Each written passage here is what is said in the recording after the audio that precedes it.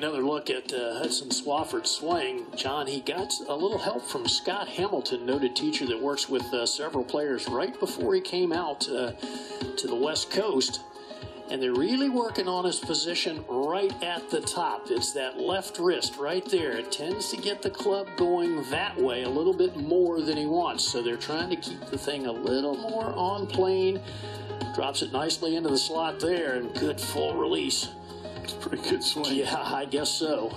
If you're going to make a mistake, to me, a little drop to the inside, not too bad, and that was very well done.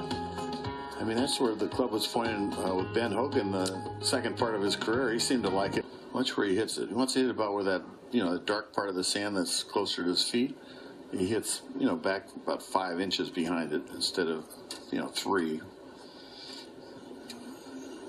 Up to 16. Yeah, I want you to focus in on this left foot, Johnny, and tell me if this isn't reminiscent of somebody. Look at that, baby. Look at that thing hop around. That's clearing that left hip out of the way. I'm glad somebody copied me. Yeah.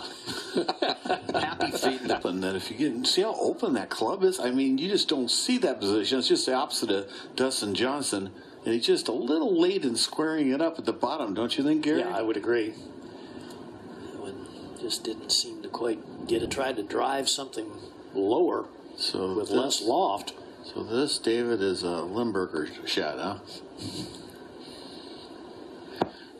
Yes.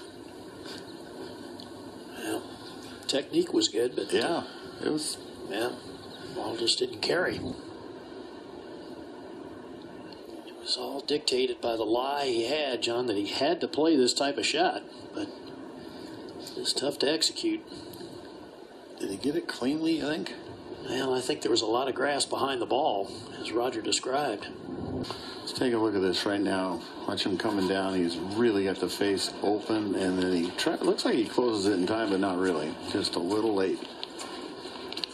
I think deep down he knew, like a bunker shot, I would think. Just basically the face open, thumped down quite a bit behind the ball, and just hit a bunker shot out of the grass. So drops it nicely into the slot there, and good full release. It's a pretty good swing. Yeah, I guess so. If you're going to make a mistake, to me, a little drop to the inside, not too bad, and that was very well done. I mean, that's where the club was pointing with Ben Hogan, the second part of his career. He seemed to like it. Watch where he hits it. He wants to hit it about where that, the dark part of the sand that's closer to his feet. He hits, back about 5 inches behind it instead of, 3. Up to 16. Yeah, I want you to focus in on this left foot, Johnny, and tell me if this isn't reminiscent of somebody. Look at that, baby. Look at that thing hop around. That's clearing that left hip out of the way. I'm glad somebody copied me. Yeah. Happy feet open. That if you see how. Well, technique was good, but yeah, it was.